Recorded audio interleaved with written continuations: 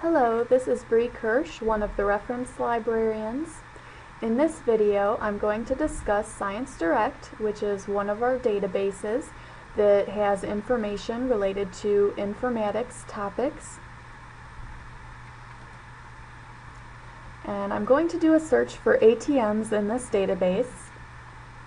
And if you look here, you can see that articles in press is selected. I do not want to search for articles in press because those actually have not been published yet. So I'm going to do my search for journal articles on ATMs, and I'll click search. And you can see that I've received over 3,000 results here. That's a lot of results. Now in this case it does have articles that are in this database. You can see the PDF links here. It also contains purchase PDF options, and you don't want to do this. That actually uses your own money to do that. So in this case, if I wanted this article, I could look at Artificial Intelligence is the journal title, and I can use Journal Finder to see if we have the full text for this journal in another database or in print. So please keep that in mind when you're looking at these. The ones with PDF links are the ones that have the full text in this database. So now that's a lot of results to look through. So in this case I can look at the topics on the left hand side here. For example, if I click on View More, I can see all of the various related topics. So in this case,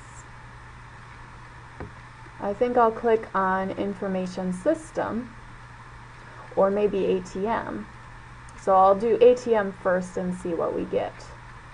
So I'll limit to that, and also they do have the option to limit by year as well. Okay, so that shrinks it to 40 results specifically about the topic of ATMs. And let's look at this third one here.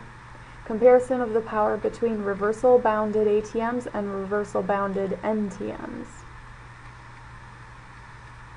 So here is the first page of this article, and you can see the abstract here to find out if it looks helpful or not, and also the citation information. And if I wanted to, I could download the PDF, and it would then open up in a new page. And similarly to other databases, I could click on this little icon to print the article. I could also download it and then save it for myself for the future. And I could send it as an email attachment at that point if I wanted to. So if I scroll through the article a little bit, you can see that it's still downloading some of it since it's fairly lengthy. And you can see that there is a graph here, as well as other information that probably wouldn't show up on the HTML version of this article. So it's helpful to know that these PDFs have the images as well. So that's just a very brief overview of how to use ScienceDirect to look for articles. If you do have any questions, please feel free to contact me or any of the other reference librarians for assistance.